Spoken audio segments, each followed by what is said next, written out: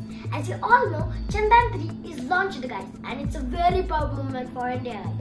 Anyway guys, we will start now.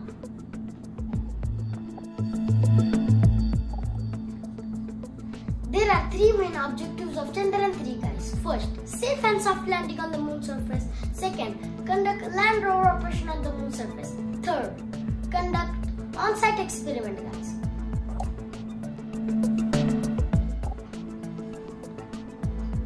Chandrayan 3 will take 40 days to land on the moon surface guys. But in the opposite side, Apollo 11 only took 4 days to land on the moon surface. I will tell you the reasons guys. Chandrayan 3 followed gradual trajectory and Apollo 11 followed translunar injection guys. This is the part of gradual trajectory guys.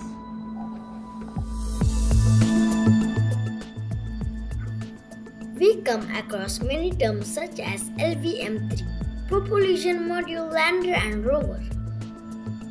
LVM-3 is the rocket that will take Chandrayan 3 up and drop it at a certain point above the Earth. With that, LVM-3's job would end.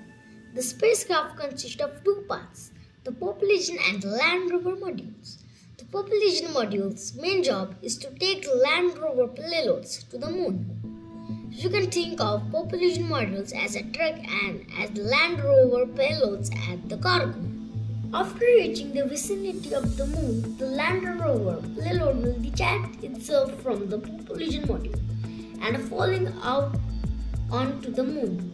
The lander has engines that will slow down the fall so that it descends gently onto the moon rather than crash landing on it. The rover is a tiny trolley kind of device with wheels. Once the lander lands on the moon, the rover will slide out of the lander's belly and crawl over the moon's surface. Rover will pick up soil and do the experiment. Lander also will do the same experiment. Basically, these instruments check out the moon and know more about it.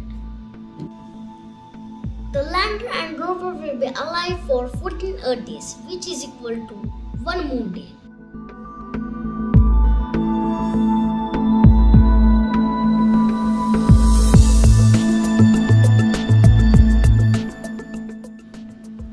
With an estimated budget of Rs 615 crore, Chandrayan 3 is said to be one of the most cost-effective space missions.